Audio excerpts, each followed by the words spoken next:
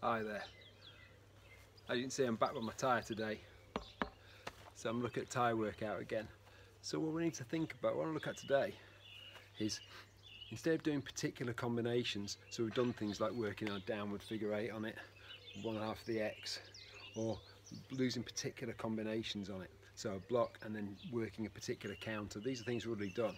What we'll look at today is, if you like, fighting the tyre or sparring the tyre.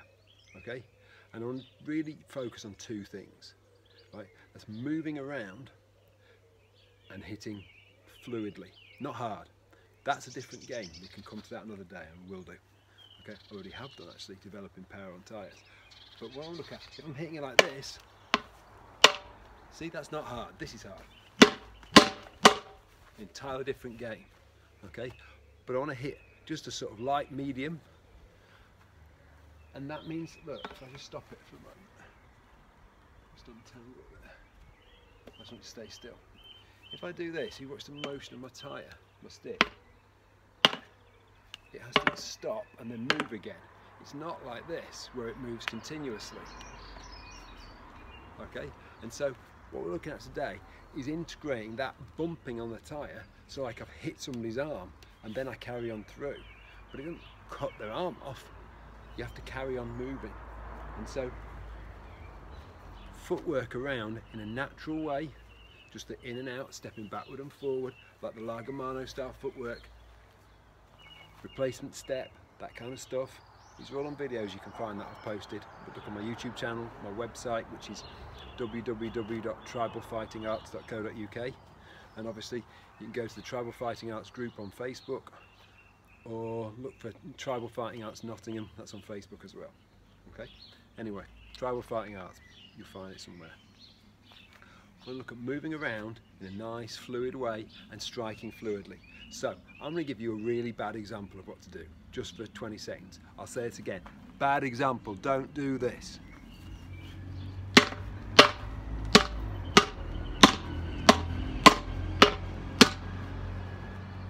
First thing, my feet never moved.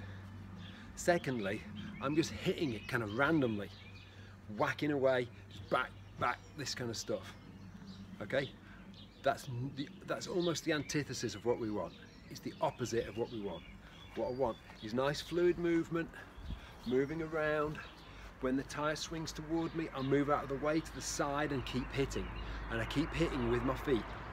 Sorry, in time with my feet all the time. Okay? All right, it's enough speaking. I'm going to do a bit of it, come back, talk about what we've done, perhaps do a little bit more. Okay?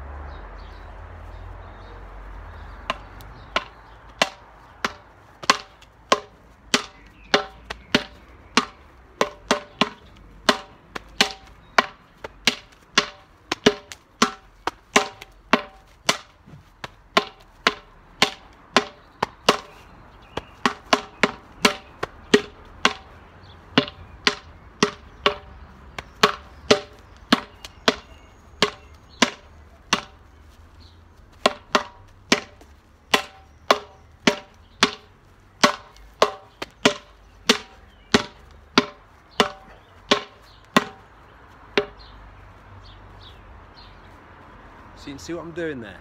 I'm moving around all the time. I'm not planting my feet and hitting hard. Because part of what you get power from is moving. Clearly, if I stand, the thing you get a fun fair, with a punch, you put the coin in, punch ball comes down, and you punch it and it tells you how tough you are.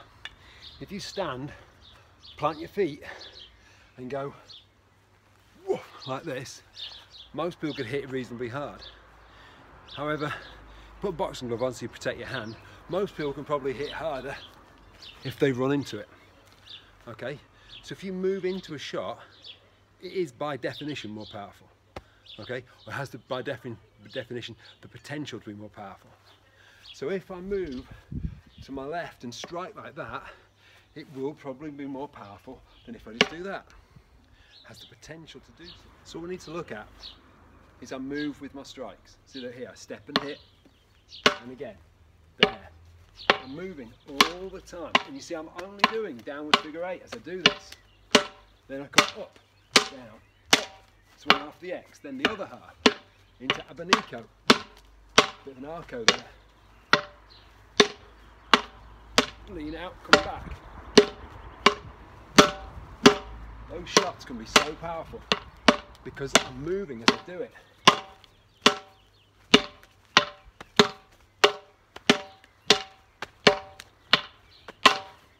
Give that a shove. Look, it comes toward me, I move off.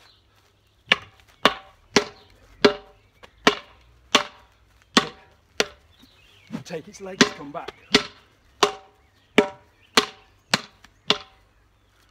Okay?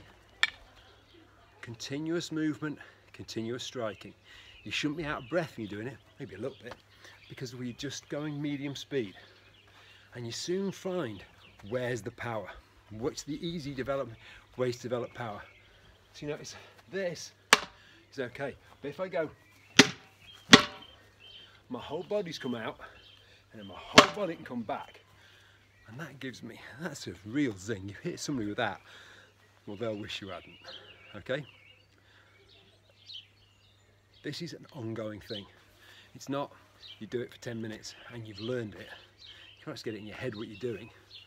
But this you've got to think of like maybe a boxer working on focus mitts or a punch bag. That's a daily activity. That's normal training. That's what they do all the time. And this is how you want to look at this. There's different things we can do with the Tyre, and you want to think, what different things can I do to spice up my training and to make my training functional, so it's not just in the air. I suppose that's like the difference between, say, a karate guy who just punches the air, kicks the air, and a kickboxer who kicks punch bags, kicks pads. Yeah, you kind of know that if you average it all out, your kickboxer is almost certainly more functional than your karate guy. Right? I'm not saying there's something wrong with karate. It's probably just the way it's trained is less immediately functional than the way karate is, the way kickboxing is trained. And so we want to make sure we're in the group of making our training functional, actually hitting things, knowing how to develop power, but at the same time not falling into the trap of standing there and just wailing away. Okay? Right, so go away, work on that, spend time on it. It's useful, it's what you need to do. And I'll see you again tomorrow.